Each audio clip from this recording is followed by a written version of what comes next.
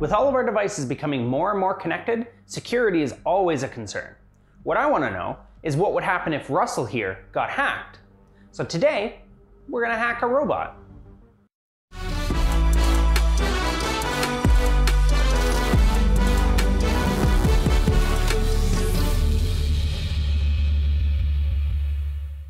A common attack that happens is an attacker will get into your computer and start mining Bitcoin in the background.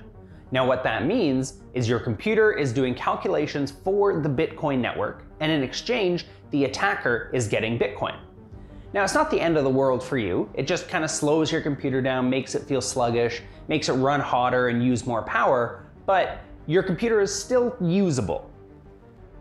Inside of Russell's controller is a computer, and the computer is actually running Windows, which is used in a lot of industrial robots. Collaborative robots usually use Linux, but either way, that computer still has some sort of security concerns that you need to keep in mind. What would happen if a robot's computer got hacked and started mining Bitcoin in the background? Would the ARM stop running paths correctly or stop running them altogether? Would the safety system stop working properly and the ARM actually become dangerous? Or would the ARM just continue on like normal and you wouldn't even notice that it's happening? That's what we're going to find out today. Now, this is a different video than I normally do, so let me know what you think down in the comments. If you like it, if you don't, let me know.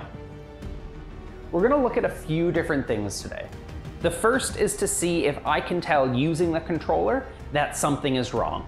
Maybe the menus are loading a little bit slower, or the ARM isn't reacting as quickly to what I'm asking it to do. It's going to be a little bit subjective, but I'm going to see just on its face if it's obvious that something's gone wrong. The second is checking the motion of the ARM, making sure that the ARM is still able to do the paths that it was programmed to do and do them exactly the same way, to make sure that it's still rounding properly and still moving at exactly the same speed. That makes sure that it's not scrapping parts all of a sudden. The third thing we're going to check is the safety system, making sure that the ARM actually stops when it's supposed to and doesn't somehow become dangerous for the operator or anyone else in the facility. This video is just covering how the ARM would be affected by an attack like this. I'm not going to cover security in any amount of detail here.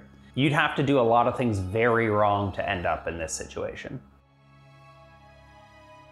To do the mining, I'm using NiceHash. It's a pretty easy setup. It has a nice little web interface too, so you can monitor your miners remotely. And it does a lot of the configuration and setup already for you, which is pretty easy. The actual miner that I'm using is XMRig.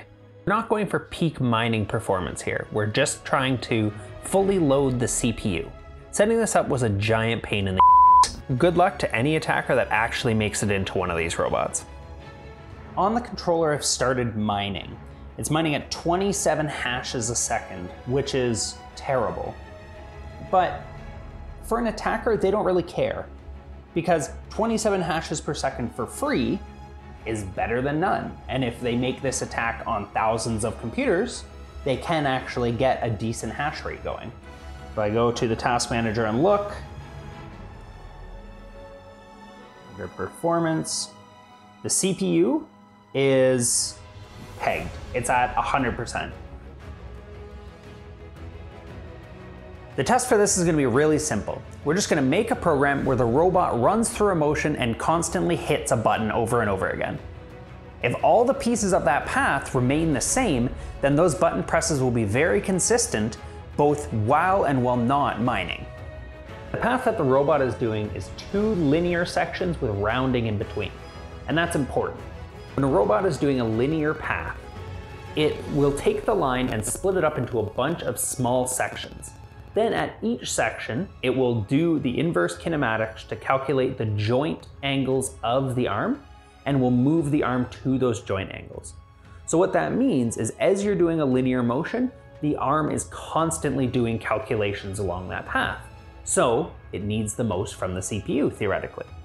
If you're doing a joint motion, the ARM will just calculate the start and the end of the path and not really need to think much along the path. Between these 2 linear sections right over the button, there's rounding, or continuous motion. So that's the ARM trying not to stop and make a nice smooth path through that point. To make that path, it needs to know a lot about the ARM. It needs to know the acceleration and deceleration of each motor. It needs to know the weight of the arm, where that weight actually is located, to create a nice smooth arc through there. So that, again, is a lot of calculations that the arm needs to be doing on the CPU, which is theoretically taken by mining right now. This is a really simple circuit. It has a button with a very short travel on it, which means that if the robot deviates by more than a millimeter, it won't actually press the button anymore. This is wired into the GPIO on the Jetson. Anytime the button is pressed, the software receives an interrupt, which stops it from doing whatever it was doing, and it immediately records the time that happened. I'm running this loop for about 10 minutes and recording every button press through that time. When not mining, the average time is 6.24 seconds and a standard deviation of under 1 millisecond, which is crazy consistent.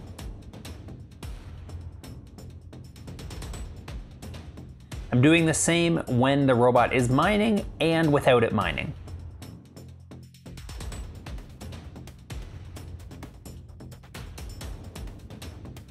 When running this process while mining, we get exactly the same mean or average at 6.24 seconds and a very, very slightly wider standard deviation at also well under a millisecond, which is still very, very consistent. Because the standard deviation is so small and the average is exactly the same between the two samples, what this means is these are basically exactly the same data. Mining doesn't actually have any sort of appreciable difference on how consistent these paths are.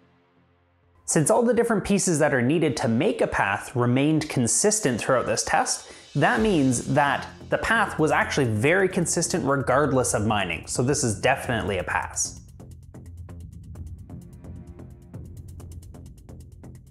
For testing the safety for this, we're gonna actually be testing KUKA's safe operation. Now that's a software package on the robot that will make sure that the arm doesn't go anywhere that it's not supposed to. So we're gonna put a box around it and make sure that the robot can't actually leave. Now that is running in software, which is important because that will be affected by CPU usage. Whereas something like the e-stop won't, because that is a dedicated piece of hardware inside the control box which can't be affected by whatever the software is doing. So that for sure would not be affected by Bitcoin mining. To test safe operation, I just made a simple program that moves the robot in a straight line. Now I add a workspace around the robot. This is a box that the robot is not allowed to leave under any circumstances. And that is right in the middle of the path. So if I run this program again, the robot stops once it gets to the edge of that workspace. I'm running this test a bunch of times in a row and looking at exactly where the robot stops every time to make sure that it's always stopping in the same spot, and also it's stopping in the same spot when and when not mining. The robot always stopped in exactly the same spot, within a fraction of a millimeter.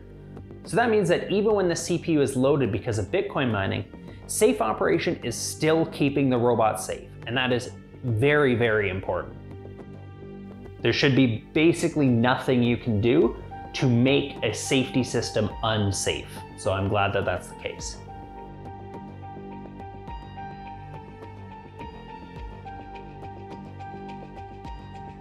How responsive the controller is a somewhat subjective metric, but that's why I'm leaving it to the end. Through making this video, I created, edited, and ran programs. I jogged the robot. I changed settings on the pendant. I switched in and out of windows. I hit the e-stop. I basically used the robot how I normally would, and I couldn't tell whether it was mining or not. I found myself regularly switching to windows to see if the robot was mining because I couldn't tell on the controller. So that to me is just a flying pass for this. So I have some good news and some bad news. The bad news is if an attacker gets into your network and starts Bitcoin mining on your robot, well, you've got some big network problems you gotta sort out. But the good news is that your robot will very likely just keep making parts happily and won't cause any problems, so that's great. I am a little surprised by these results though. I thought that if the CPU was fully loaded on the robot, that the robot would start to struggle in doing its paths, but KUKA's doing a really good job with their software. This is definitely a different video than I normally do. So whether you like it or if you don't, let me know down in the comments so I know for next time. Robots are awesome. Thanks for watching. See you next time.